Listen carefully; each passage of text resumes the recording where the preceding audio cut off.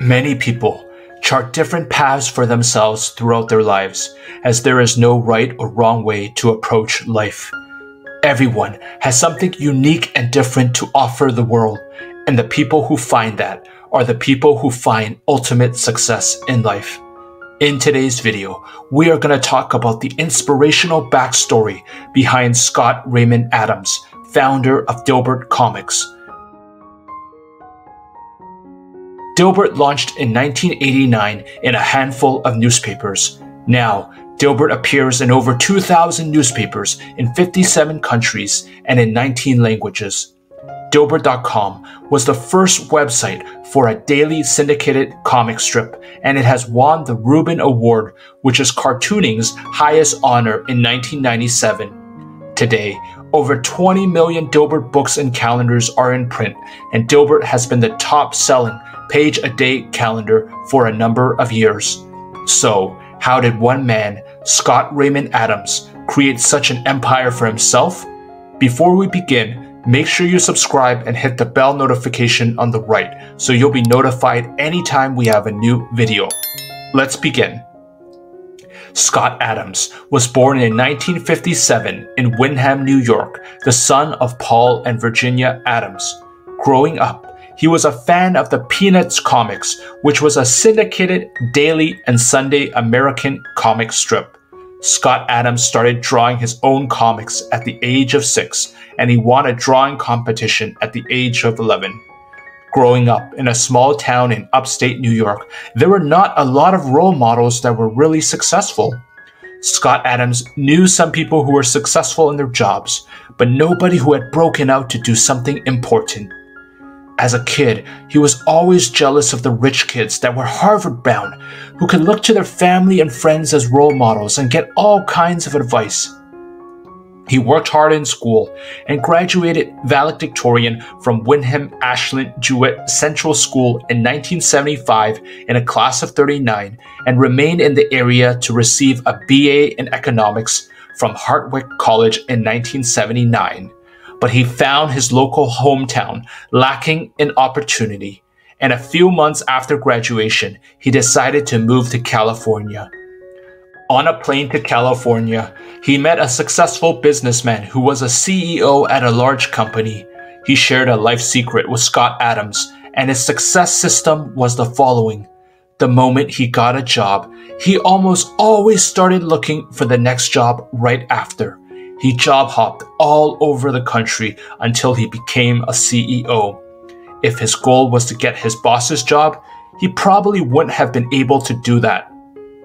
Arriving in California, Scott Adams worked closely with telecommunication engineers at Crocker National Bank in San Francisco between 1979 and 1986. When he joined the organization, he entered a management training program after being held at gunpoint twice in 4 months as a teller. Throughout the years, he took on many positions, including those of being a management trainee, a computer programmer, a budget analyst, a commercial lender, a product manager, and a supervisor. However, he was unsatisfied with his job at Crocker National Bank, as he could no longer move up and decided to switch jobs. He switched jobs to Pacific Bell for a much higher salary, doing budgeting, writing business cases, and also as an engineer in a technology lab. His corporate knowledge base became important as he learned a lot, and the personalities he met there became the inspiration for his later success with Dilbert Comics. He worked at Pacific Bell from 1989 to 1995, and he had about a dozen different bosses during that time who all knew about Dilbert. Scott Raymond Adams was very persistent and diligent in pursuing his dream. Although he was working the regular 9-to-5 job just like everyone else, he would set his alarm clock at 4 a.m. He would go get coffee and then spend the start of the day trying to create a new career for himself by working on the Dilbert comic, practicing cartooning. His failed corporate career became the fodder for the Dilbert comic. He quoted, "Once it became clear I would not be climbing any higher on the corporate ladder, it freed me to mock managers without worrying that it would stall my career. most failures create some sort of unplanned freedom. I took full advantage of mine. In my case, I couldn't quit my day job right away because the comics started very slowly. Working full-time was just a necessity. But once Dilbert became a workplace comic, it turned out that I was getting so much material from my day job that having two jobs actually made both of them much easier. My day job didn't bother me anymore because I didn't worry about getting fired so much. I now had a backup plan. My cartooning job was almost ridiculously easy because I was just transcribing my experiences at work. The two of them worked together very effectively. The inspiration of Dilbert came from his observation of everyday odd behavior in the modern workplace and his own willingness to take risks. Dilbert was a white-collar employee dubbed the hero of the workplace that poked gentle, mocking fun at office life and was soon running in newspapers across the country before becoming a famous comic strip star. The strip revolves around Dilbert, an engineer by nature and his bizarre inventions. Its success is attributable to its workplace setting and themes based in Silicon Valley. Corporate culture is portrayed where employees' skills and efforts are not rewarded and busy work is praised. The incompetence of management is something that is heavily portrayed. His first comic strip was published on April 16, 1989, and today is published daily in 2,000 newspapers in 65 countries and 25 languages.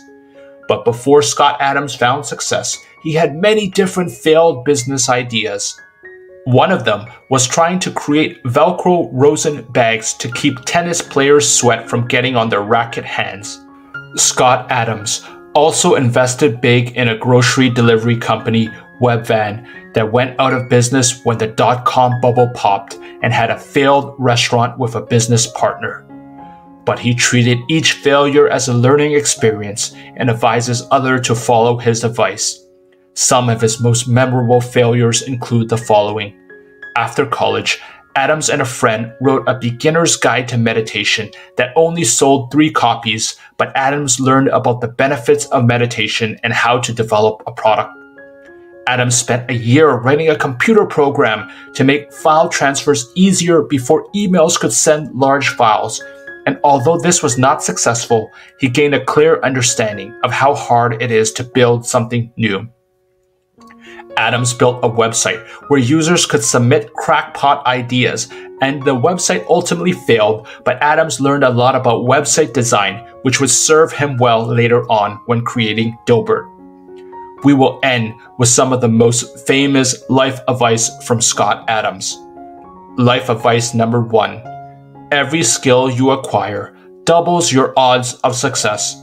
Scott Adams said that he was an average cartoonist, an average writer, average at humor, but combined it all together to give him an extraordinary edge over others. So think of the areas in your life where you are average at certain things. If you are able to combine all these average skills together, you come up with an edge.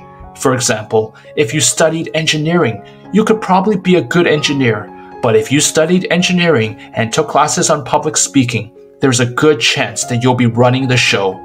If you intelligently choose which skills to layer on top of each other, you gain an extraordinary skill you can use to dominate over your competition. Life advice number 2. You can't control luck directly, but you can move from a game with bad odds to a game with good odds. The world is like a reverse casino. In a casino, if you gamble long enough, you're certainly going to lose. But in the real world, where the only thing you're gambling, say, is your time or your embarrassment, then the more stuff you do, the more you give luck a chance to find you. If you do one thing and stop, you didn't give luck a chance to find you. Remember, you only need one thing to work. The advice here is to not give up too early and to keep trying different things until you find success. By failing enough times, you will give yourself the opportunity to get lucky. Life advice number 3. Develop a system and stick to it. Goals are for losers. For example, If your goal is to lose 10 pounds, you will spend every moment until you reach the goal, if you reach it at all, feeling as if you were short of your goal. Goal-oriented people exist in a state of nearly continuous failure that they hope will be temporary. Adam's solution is to forget your goals and develop a system that will produce incremental gains, and an approach that meshes perfectly with his previous advice to constantly be on the lookout for the next opportunity. Today, Scott Adams has a net worth of $75 million by combining different skill sets that he has carefully honed despite coming up from a working class background. He is an extraordinary cartoonist, best-selling author, and a multimillionaire.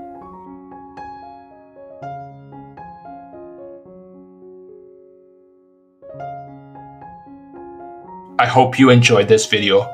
Our channel focuses on holistic health, meditation, and daily 1% improvement. If you enjoyed this video, make sure you hit the like button and subscribe, and you'll be notified anytime we have new content.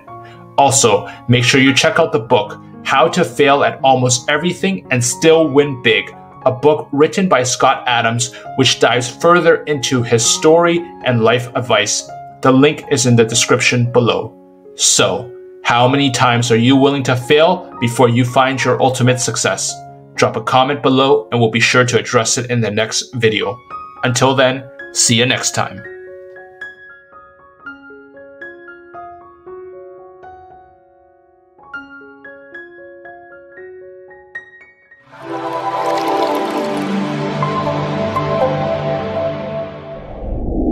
Don't forget to hit the subscribe button and the little bell notification to the right.